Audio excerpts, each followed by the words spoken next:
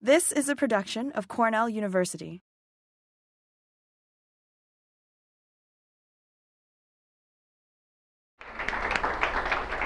Thanks, Neil. It's a real pleasure to be here, and I'll thank Neil for being such a great host. And it's good to see him again, and it's good to see him thriving here. And it's a pleasure to be here. It doesn't seem like spring here. It's 82 degrees today in Sacramento. That's a little too warm for us, but it's a pleasure to be here nonetheless. And it's also this symposia thing. Lee Lang and Terrence put it together.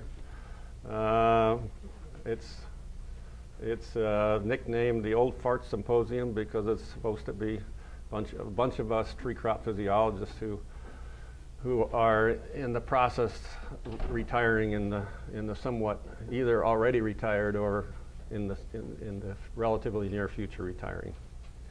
And I did get my degree at Davis, but it was in the botany department, and my PhD was in beach and dune plant ecology.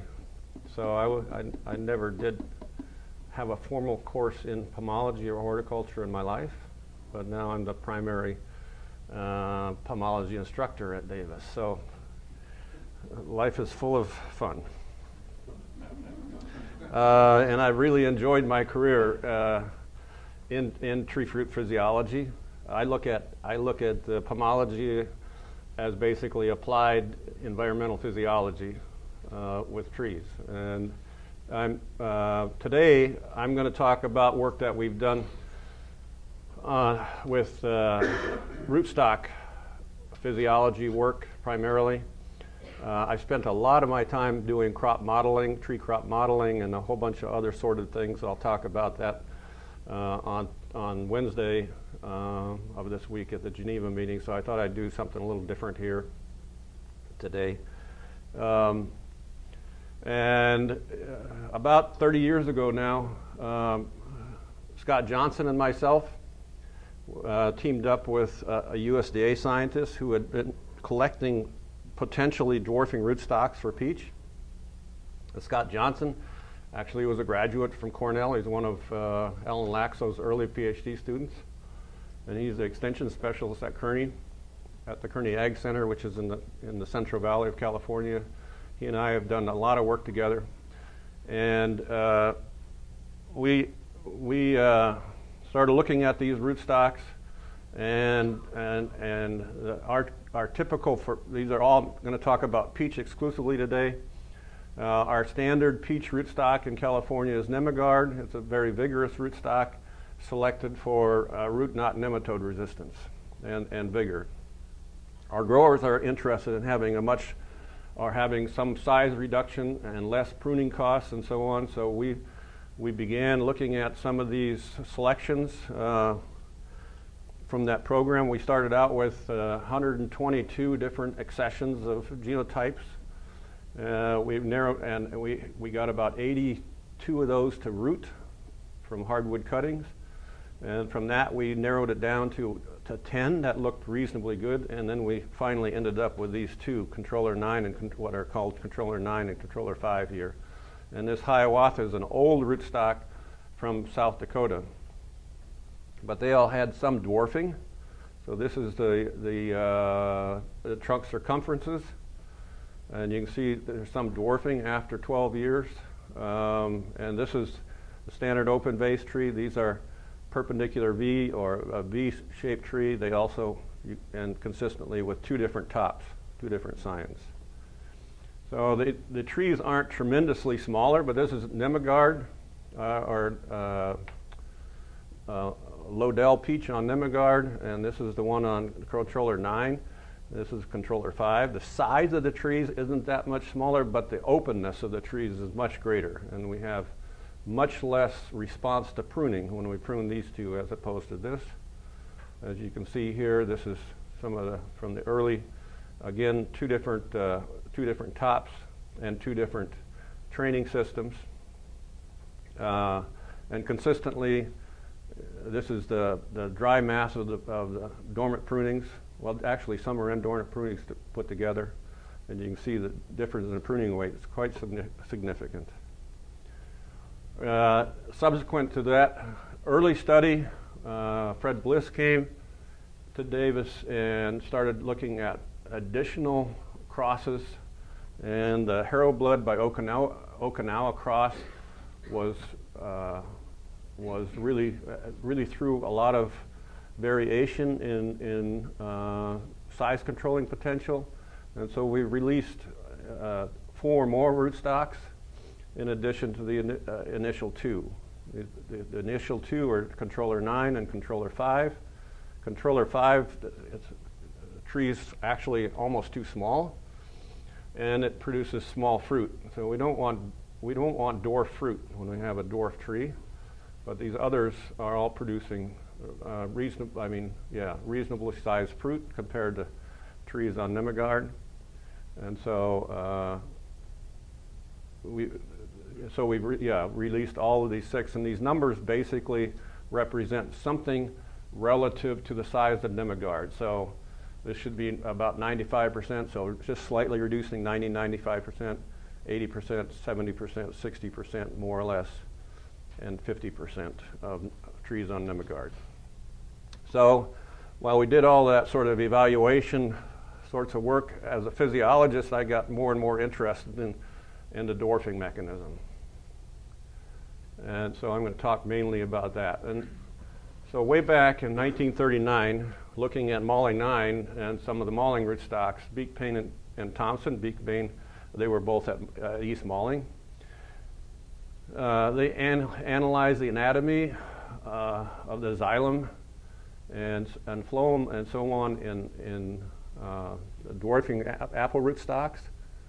And they showed that the cross-sectional area, the xylem cross-sectional area of the various apple rootstocks composed of fibers, parenchyma, and vessel rays, and the percent of fibers and vessels were proportional to the vigor of the rootstocks imparted to the scion.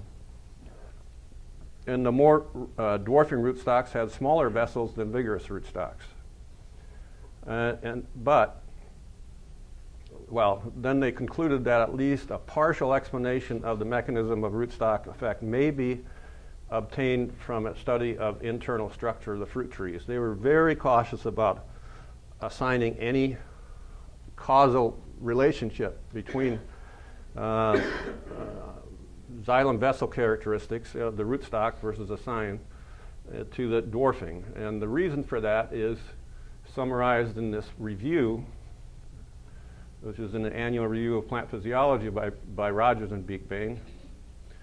And so in that review, they said that there were basically 3 potential mechanisms to explain scion-rootstock interactions. One was nutrient, may differ greatly in the capacity for absorbing, storing, and utilizing nutrients. One was in transport, focused on the phloem transport, but acknowledged the differences in sizing and size and numbers of vessels are sufficient to suggest that the capacity of the xylem for water transport would be higher and vigorous than in dwarf plants. But this may not be a limiting factor based on the view that the number of vessels in the stems is normally greatly in excess of that required to transport water.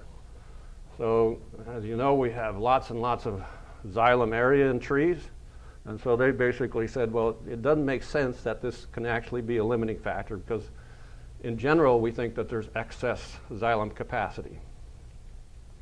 And then the one related to growth regulating substances, which basically has been sort of the principal mechanism that's been bandied around for the last 60 years.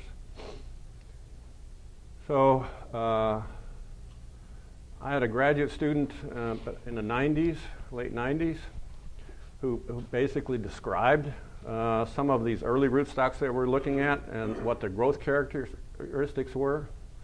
We had, and basically, the peach rootstocks are affected or limited shoot length growth. That is, and that was basically the inner node length, but not the number of nodes. And trunk girth, was decreased in the number, as we saw already in the previous slide, or the slides ago, and the number of and length of water sprouts. The epicormic shoots tended to be less with the size controlling rootstocks. And there was a hint that the trees on dwarfing rootstocks had lower, more negative midday stem water potentials. So based on that work, the descriptive work, and on a study that a previous student of mine did, we showed that shoot extension growth is a linear function of the temperature and the rate of change of stem water potential in peaches. Now, this is a little bit counterintuitive because before you look at that, so what time of day is shoot growth the greatest? Shoot extension growth. What type of day is shoot extension growth the greatest in a fruit tree? Early in the morning. Early in the morning. Why? Because the xylem, because the water potential is Water higher. potential is the highest. Yep. Okay. Anybody else want to guess? Late in the afternoon. Why? Lot of sugar. Yeah, you got sugar accumulation. Yeah. All right. So it turns out that contrary to the water hypothesis, afternoon is the period of most rapid stem extension growth. So this is the extension growth rate here, and you see that its peak is about 6 o'clock, 1800 hours. Most people, because they're so fixated on water relations, immediately think about the dawn water potential being the driver. But in fact, temperature is one of the most significant factors ever driving growth. And the availability of carbohydrates. Lei Lang is focused on carbohydrates, so that's involved there. But anyway, we could basically model this stem extension growth rate as a linear function of the recovery of water potential from the midday low. The rate of recovery of water potential from the midday low plus the temperature. And so we got a fairly good regression of that. Well, so realizing that or understanding that, I went back and we thought, okay, let's take a look at these rootstocks in the field. So we did this experiment with Nemegard, Hiawatha, and K14643, which is controller 5 now. And this is a range of size reduction. And sure enough, we did this. We did these diurnal patterns of extension growth rate, relative extension growth rate, and stem water potential over the day. And sure enough, the most size controlling had the most negative minimum water potential, and so forth. And as the spring warmed up, those differences, especially with the controller 5 or the K14643, was much more negative. And this was as the spring kept going, but then as you end up in June, the differences became a little bit less. But so when we put that all together, we came up with this sort of integrated daily stem fluctuation in megapascals per hour, and the K14643 was the most affected, or had the lowest integrated water potential fluctuation, and then the Hiawatha in between, and Nemegard here.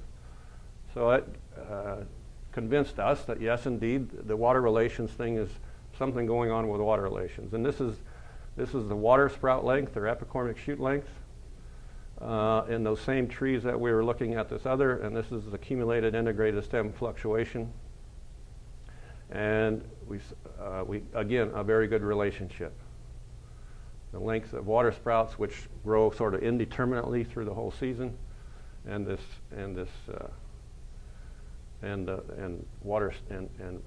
stem water potential. So then so we were now fairly convinced that water potential had something to do with it. Then I had another student, Luis Solari, and we decided, okay, in order to nail this down, we should manipulate water potential.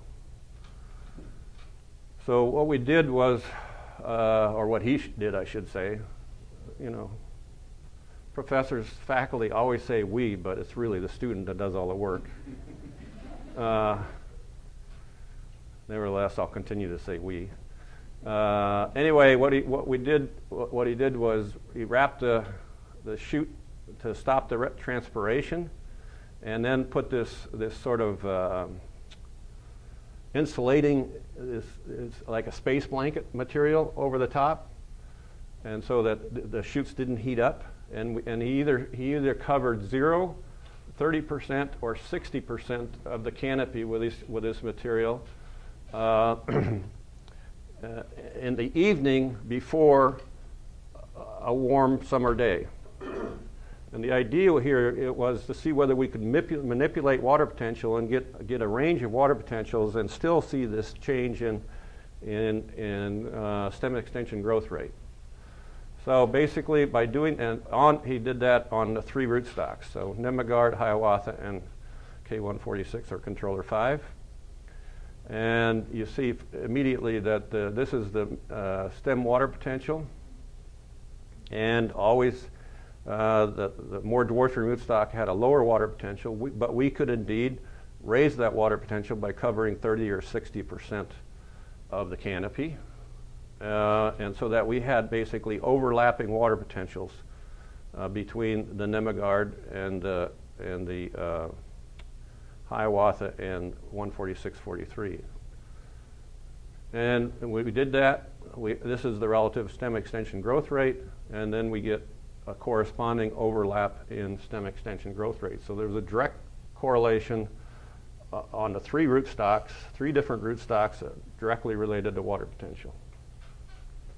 So, and this shows the relationship more clearly as a graph with all the points on it, differing amounts of coverage and so forth, all put together. So there appears to be a direct relationship of that.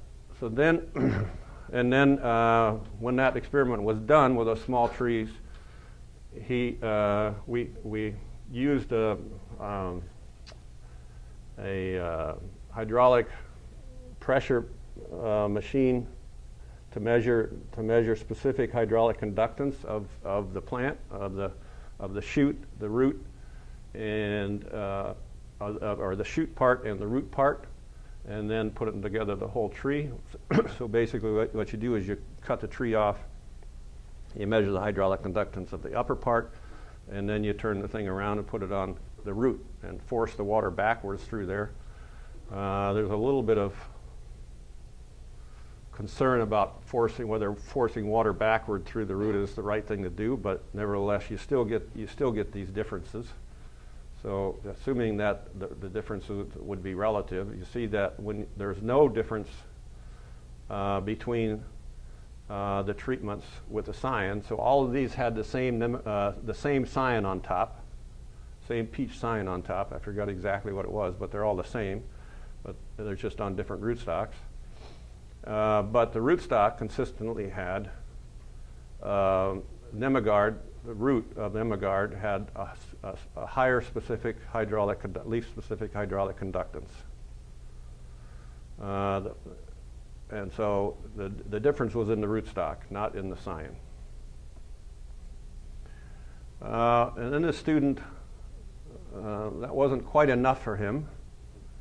So we did this additional experiment where we put the plants in these chambers. We grew the plants in the chambers for a number of years. He had a whole slew of other ones that he did some other experiments, but these chambers, we're able to seal them up and apply air pressure to the bottom while they're growing, And we moved them to a growth chamber and did this work. And this kind of work has been done before with other plants. It sort of documents that yes, water potential actually works, and the system as we think of it actually works. You apply pressure to rootstock or to the roots, and you can indeed, as you apply pressure, the leaf water potential of the scion changes proportionally. So you apply pressure, and the rootstock water, the scion water potential increases. It maintains the difference between the two rootstocks. So in this case, we just had two, the Nemagard versus the controller 5 or K14643. And so the more negative one is the controller 5, or the dwarfing rootstock, and the other one is the vigorous rootstock. So the relative extension, and this is the corresponding relative extension growth rate of these rootstocks, of the shoots. So again, we can manipulate the water potential, and by doing so, we manipulate the shoot extension growth rate.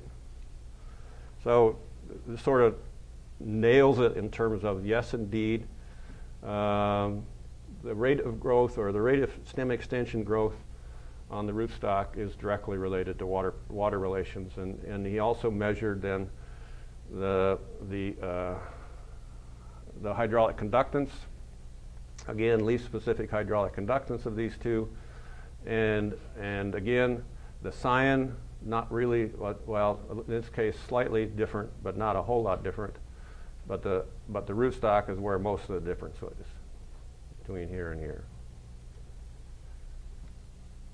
So then I had this visiting scientist from Italy came, and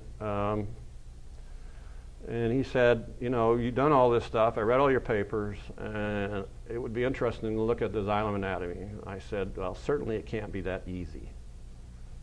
This whole thing can't be that simple. But he went ahead and he measured the xylem vessel characteristics, and then calculated axial hydraulic conductance of the size controlling rootstocks. And in this case, he did Nemagard and the controller 9 and controller 5. And sure enough, he got differences in these are classes of root size categories, and this is now the shoots of each one of these. So these are actually, these were taken from our foundation plant services block, where we have that's used for distribution of grafting wood or rooting wood. And so these are actual shoots of the rootstock here. These are the trunks of the rootstock, and these are the roots of the rootstocks. And so we saw these consistent differences again in all these parts of having a greater number of large sized vessels in the more vigorous rootstocks, and a greater proportion of smaller sized vessels in the more dwarfing rootstocks.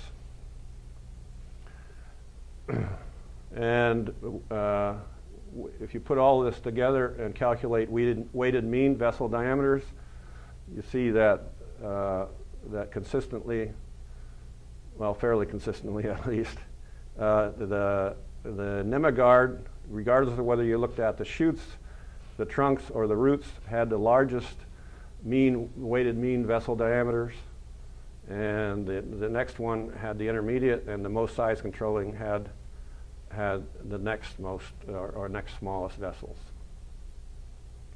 So it did seem to be directly related to vessel diameter, and it does seem to be as simple as just the anatomy of the rootstock. And then when you calculate he used these data in vessel diameters, weighted mean vessel diameters, and so on to calculate the theoretical xylem conductance based on the Poisson law, which is basically the conductance or the resistance conductance through a vessel or a pipe is a function of the radius to the fourth power. And sure enough, it didn't matter what you looked at, Nemegard had the highest calculated theoretical conductance, and the others fell in line. So we're fairly certain that that we had a story here, but then we also wanted to know whether how much influence, because there is the notion that the rootstock will influence the anatomy of the scion or vice versa. And so we had a tree where we, well, no, wait, this is,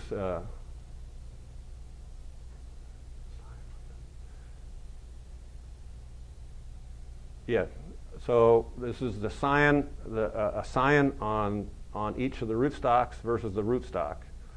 And so this is, and so you see the scion was basically identical across when grafted on the three rootstocks, but the rootstock maintained their differences, just like we saw before. And this is the calculated hydraulic conductance of those. Again, showing that indeed the scion more or less stayed the same, and it was all in the rootstock. And then we happened to have some trees where he had put controller 9 as an interstem, and we had O. Henry, which is a vigorous scion, and Nemegard was a vigorous rootstock. And we looked at the theoretical hydraulic, we looked at the xylem vessel characteristics again in this combination with a vigorous rootstock down in the bottom, an interstem here, and a vigorous scion on top. And we looked at the theoretical hydraulic calculated, well, he looked at the vessel sizes and all that, and calculated a weighted mean vessel diameter and all that, and then calculated theoretical hydraulic conductance, and sure enough, it came out that basically the most dwarfing rootstock, when using an interstem, had no effect in either direction on the vessel diameter or vessel anatomy of the rootstock of the others.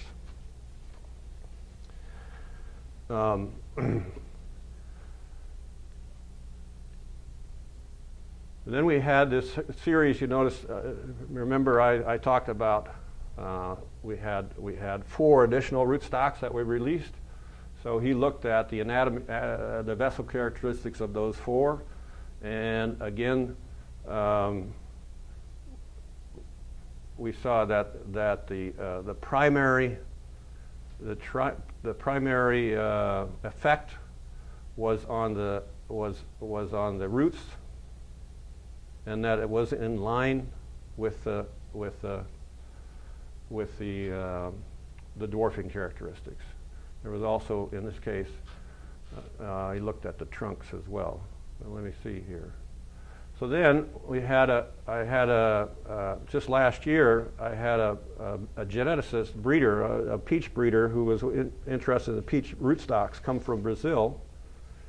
And he said, well, if that's the case, we should be able to figure out, if we're going to breed rootstocks in the future, it'd be really interesting if we could use this as a selection tool. But it's going to have to be simpler than what Tombesi did, because Tombesi, he did a lot of calculations, very laborious and so on. So what Claudia Bruckner did was he looked for some very simple characteristics that you could look at in doing cross-section of shoots of these different rootstocks, and he came up with the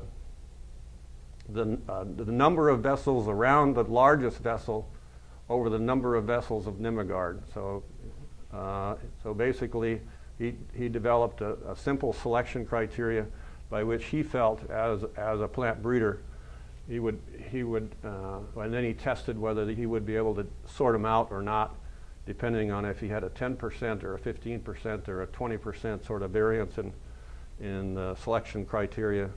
And he decided that yes, he could certainly sort out the more size controlling rootstocks by having a simple assay like this.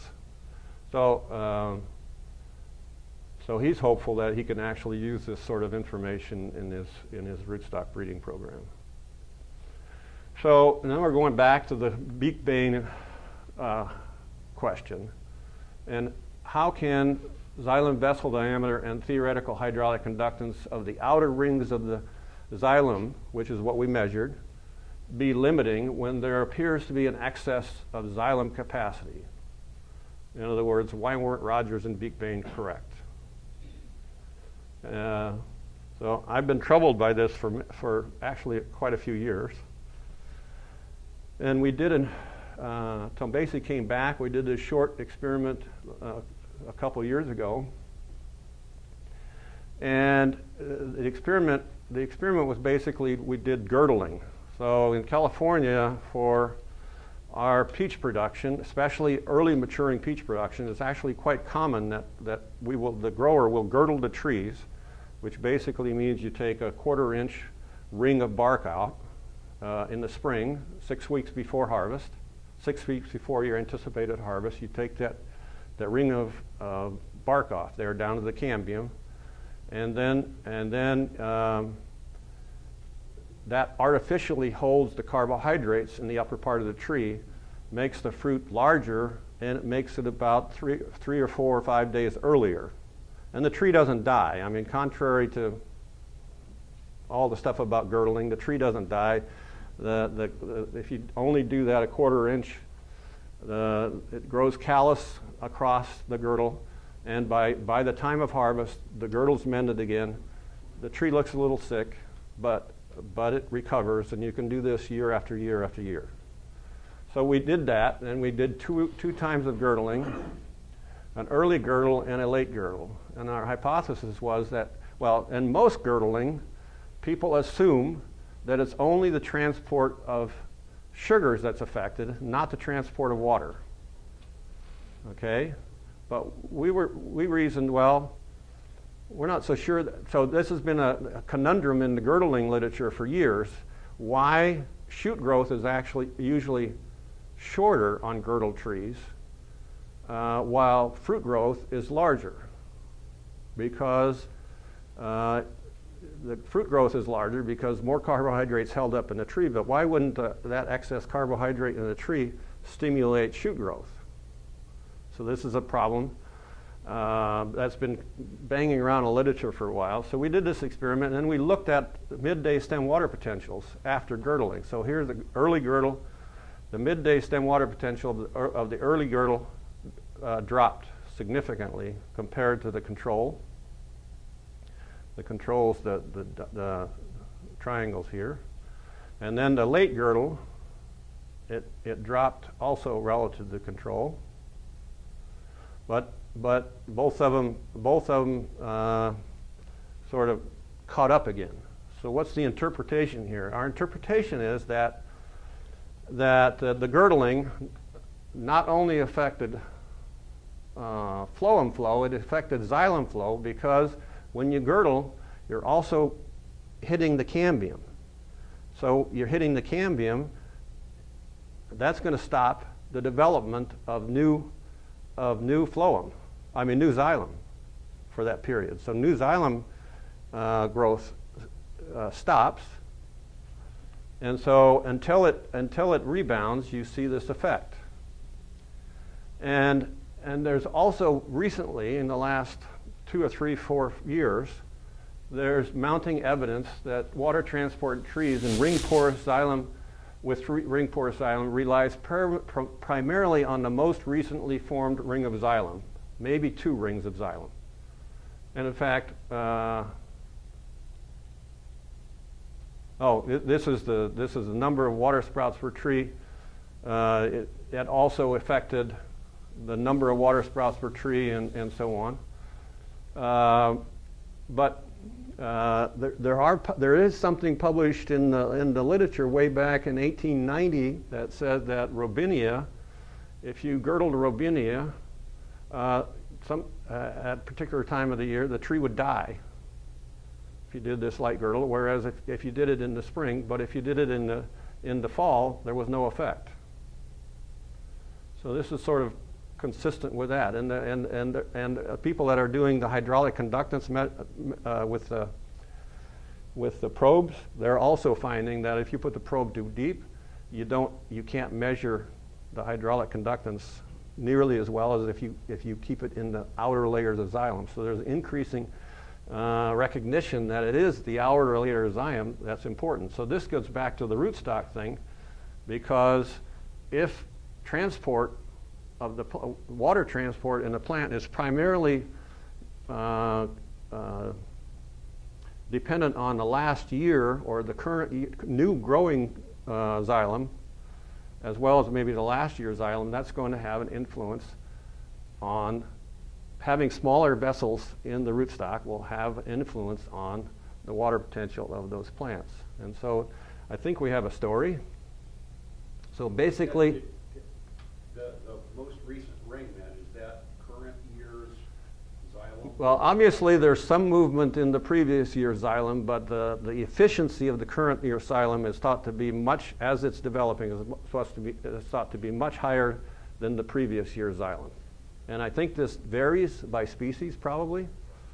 But anyway, so a summary of the way we think about this now is that of how the rootstocks, peach rootstocks work, is that the diameter of the water conducting vessels of the dwarfing rootstock are smaller. This causes the hydraulic conductance of the rootstock in the water conducting tissue to be lower. This causes the water availability or water potential in the stems and leaves to be slightly less.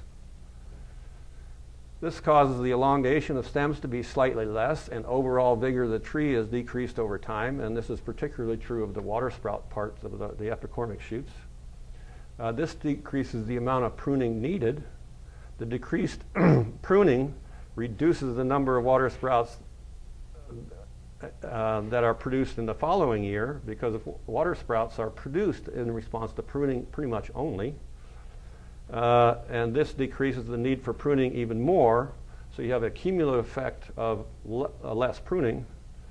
And this decreases the internal canopy shading, and thus increases shoot quality and flower bud development. I don't show you data on that, but typically the bloom on the size controlling rootstocks is much heavier than the bloom on the dwarfing, on the vigorous rootstocks. Yeah. So the question is, can we simulate this? So I've done a lot of work with what we call the L Peach model. It's L stands for Lindenmayer. It's a particular modeling language, and I'll just show you a movie of the simulation of the growth of two peach trees, one on a vigorous rootstock and one in which the hydraulic conductance of the rootstock only is reduced by 50%. And so if we can get this to run. Escape out of this, and then we'll click on the video. Let's see if it'll. I might have to go out and go out. We'll just get this one. Okay, let me. Is there music with it too? By the way? Yeah, there is. Okay. Okay, so what we have here are three identical trees. The first 2 years have already been simulated. So the initial year in the nursery, and the first year, then in the nursery after they've grown in the nursery for a year, they grow a main stem. That's in the way we grow the trees in California. That main stem is then hacked off at knee high about, and then you allow shoots to grow out of that, and then in the the winter of the subsequent year, so after the trees are really 2 years old, 1 year in the orchard.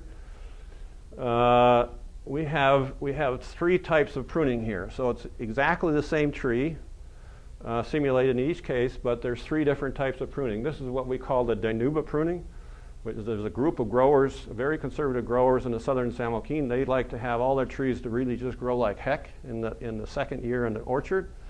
And so they prune them back to about 1 foot stubs or 8-inch stubs, 3 scaffolds on an open base tree. This one's the same tree, except it's sort of our standard recommendation. That is that you leave these scaffolds each to be about 1 meter long.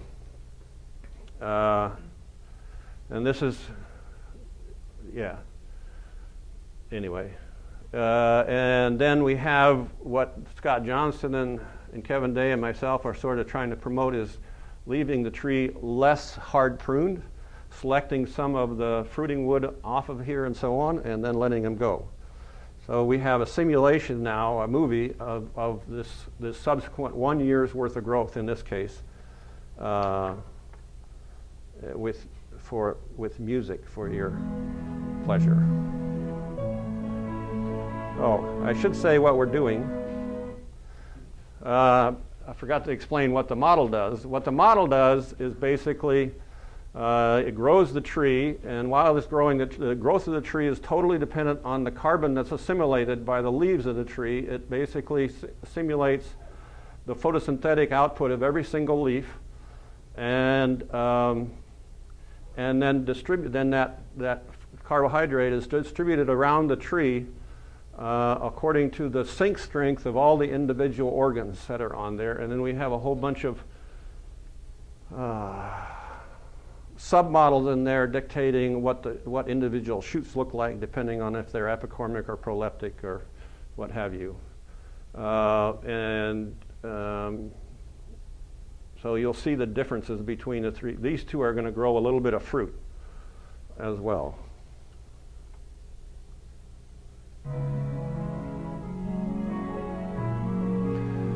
So we have spring, it's blooming.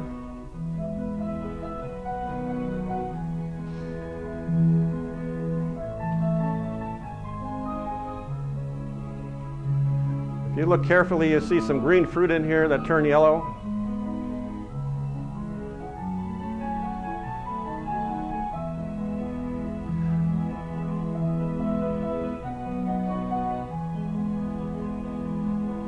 We just had thinning there. So those in the front, you may have seen some fruit disappear. It's simulating every hour of every day. And now you're going to see harvest here pretty quick.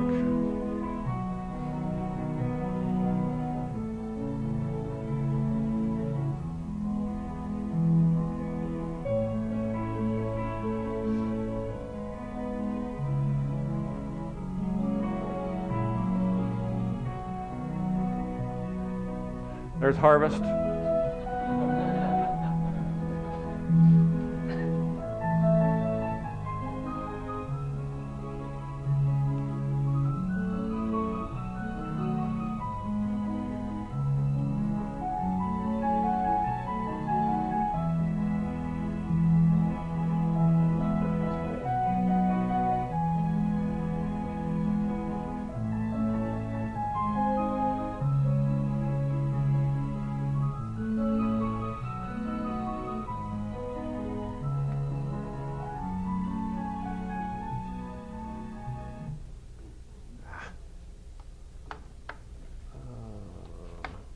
So if you, I should have stopped it, but the tree on the left that was really hard pruned ended up to be almost the same size as the tree in the center. And that's because, yeah, stop there, you go. So this tree ended up to be almost the same size as this one, and that's because by hard pruning like this, we grew almost exclusively epicormic shoots, which have no stop point. Epicormic shoots grow differently than, and this one has some epicormic. These really tall ones are the water sprouts that came out of these high heads, but there's many other shoots in here that are proleptic shoots. And this one, of course, had many, many more proleptic shoots.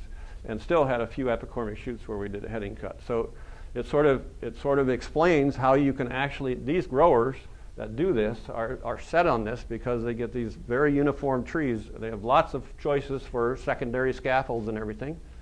Whereas you do these and you have a little more random structure because you're not forcing as much growth. But it explains why these guys can be satisfied with this as compared to the traditional system, because by the end of the season there's not that much difference, and that's really the way what happens in the field as well. But you would have noticed that there were more fruit obviously on these, and so many of our growers are going to less and less pruning because we're understanding this more and more.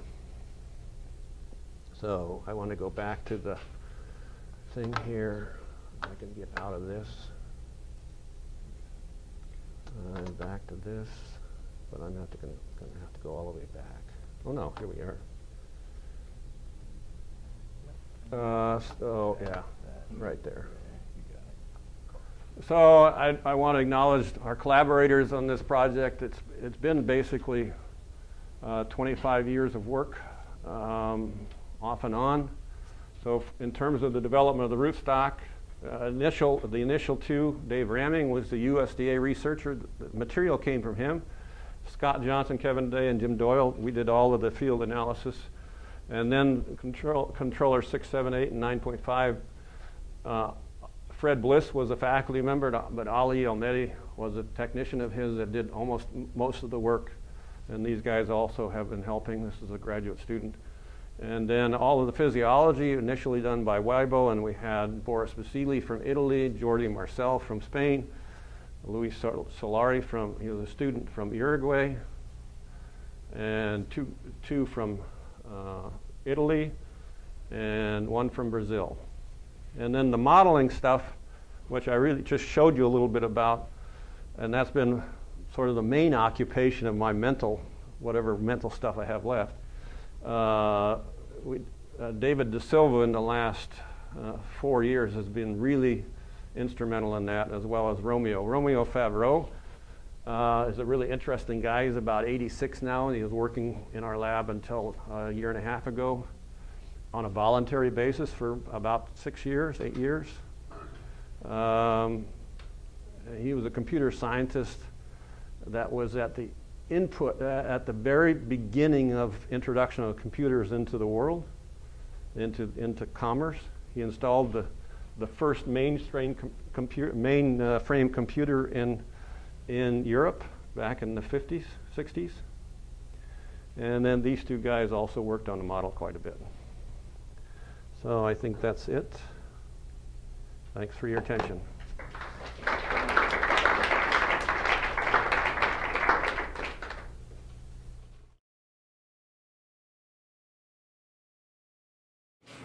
Yeah, I have two questions. The first one is, when did you exactly girdle those trees?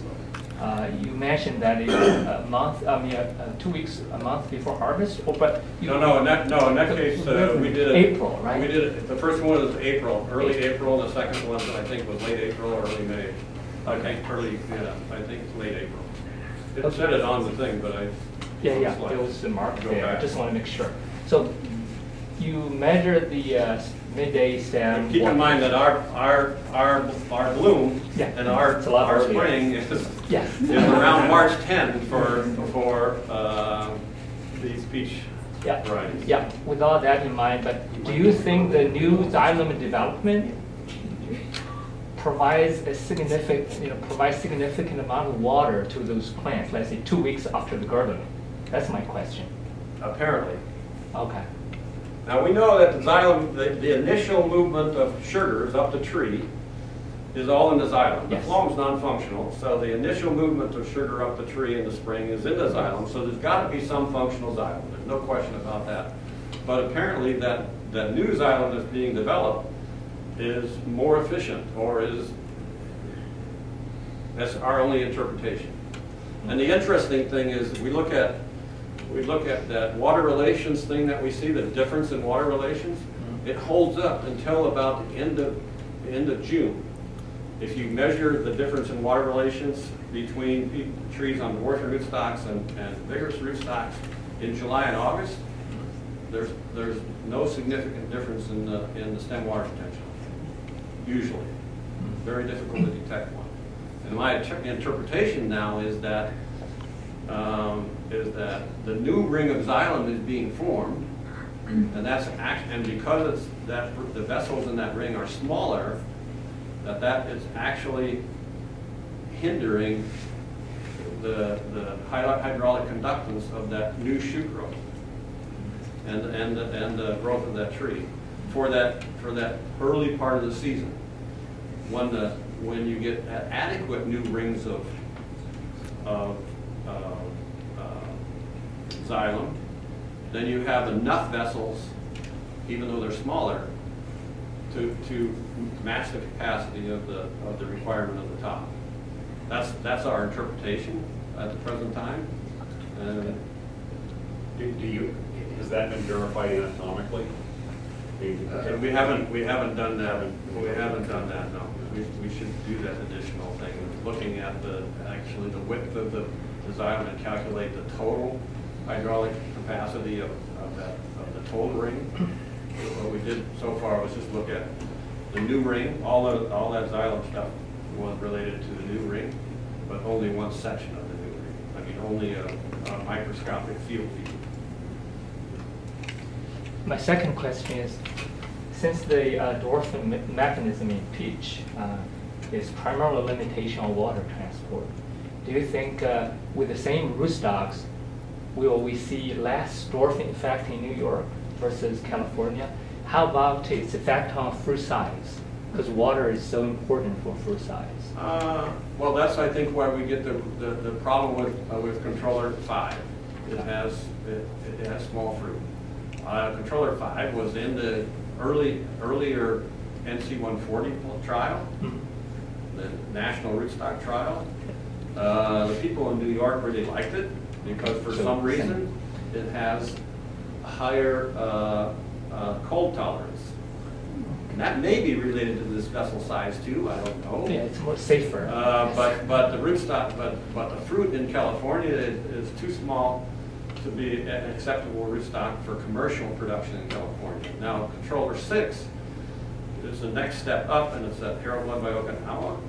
One would think that it would have a fruit size problem, but for some reason, and I'm not sure, we don't understand why, harvest is delayed a week with controller 6. So we think that while it may have an inherently smaller fruit size if it's harvested at the same time, because you add a week to it, it's able to make up a bit of the difference. And so it has acceptable fruit size. So we're quite excited. I think actually the other two are then getting close enough to Nemegard that it's very difficult to see a difference in fruit size. So, yeah. The observation has been made with apple that if you graft an inner stem into a 3-part tree and it's dwarfing inner stem, the degree of dwarfing would be proportional to the length of that inner stem. Right. Same in here. Same with this. I think the same. So apples and mullein 9. It's a more complicated story. But Laxo was one of the other people have reported it also. But Laxo and his student here, early student. Anyway, they reported that mullein 9 had a lower water potential. Scions on mullein 9 had a lower water potential than trees on seedling or more vigorous. So that was published years ago already, but they sort of left it there. I think sort of in the same conundrum that Big Bang was in. And we were all in that. But the mullein 9 is also different in that you have this overgrowth and there's signs of some sort of flowing compatibility or something going on in there as well. So I think that is a more complicated rootstock situation. But I think water is involved, but it's certainly not the whole story. Yeah. You hear now and again that California might be having a drought issue on the news. And so I was just curious, given that you're conducting hydraulic studies, if you maybe had any special challenges in your research or something that you had, that you have to kind of make amends for, or I just was kind of curious about that. Well, yeah, we all have to make special things this particular year because water is on everyone's mind and salinity. What's happening now is that so California has a very complicated water distribution system. Many of the traditional water districts on the east side of the San Joaquin Valley and the center of the valley, they all have these gravity-fed irrigation districts. And many of those will be probably getting something like 40 to 60% of their normal allocation. The ones that are on and those are all local irrigation districts, more or less local irrigation districts. The ones that are on the federal irrigation or state irrigation projects, like the California Aqueduct, basically the water on the west side of the San Joaquin Valley and that water continues to flow into LA. All of that's in the California Water Project. And what happens with that water is it's basically water that's pumped out of the delta before the delta runs into the San Francisco Bay. So the water is fresh enough. It's pumped out of that up the hill and then reverse gravity down the valley, and then pumped a couple more times. Every time it gets too low, it's pumped up higher again, flows. But that water is well, most of the growers on that side are going to get 0 of their allocation. Some of them 20%. So those people are the ones that are going to be really hurting, and much of that land this year, the growers, some growers of permanent tree crop also have annual crops, tomatoes, melons, whatever, usually cotton. Most of those growers, if they're growing 2 types of crops on different pieces of land, most of them will not plant their annual crop, and they'll use whatever water they can find to keep their perennial crop alive.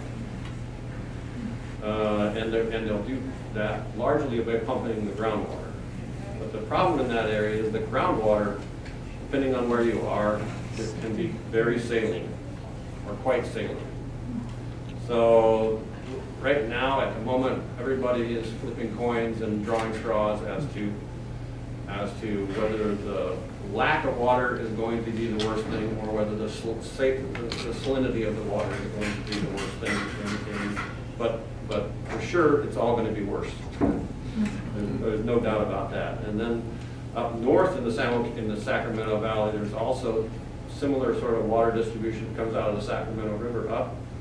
The rice growers, there's a lot of rice in California, believe it or not. In this drought state, we grow a lot of rice in the Sacramento Valley.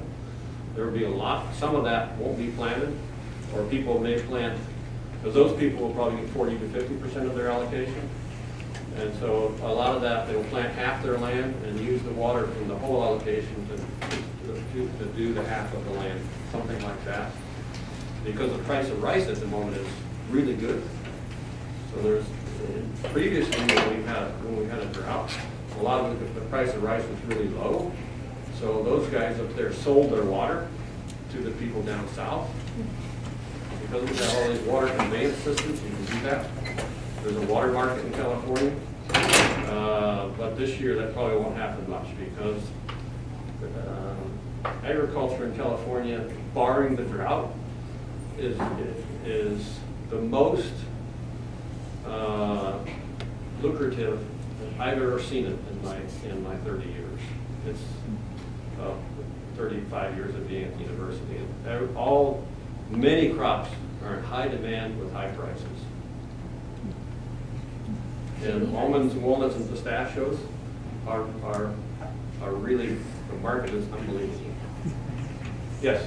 Alan had a question. Alan? We can't. Yeah, just I wanted to point out we got similar results as you mentioned with apple. What we found was that at the top of the rootstock, the dwarfing stock had a lower water potential, more stress. But then as you went out the branches, there was a decrease in water potential due to the friction, but that was the slope of that was the same regardless in the scion. But what happened is when you got out to the end of the branch, you had the same water potentials. But on the dwarfing stock, you got to the water potential with a 1 meter long branch. And with the more vigorous one, you started with a higher water potential, so it took 2 meters of growth to get to that same water potential where it stopped. Wow. So the outside of the trees all ended up with the same water potential, but it varied with the rootstock at the center of the tree.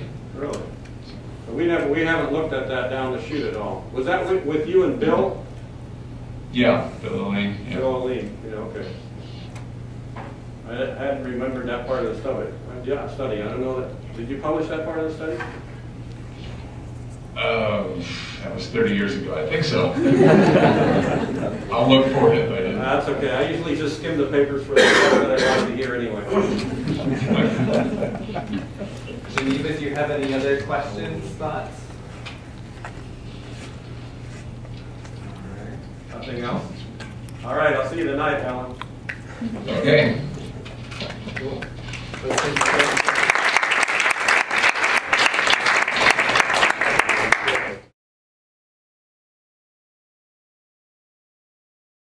This has been a production of Cornell University, on the web at cornell.edu.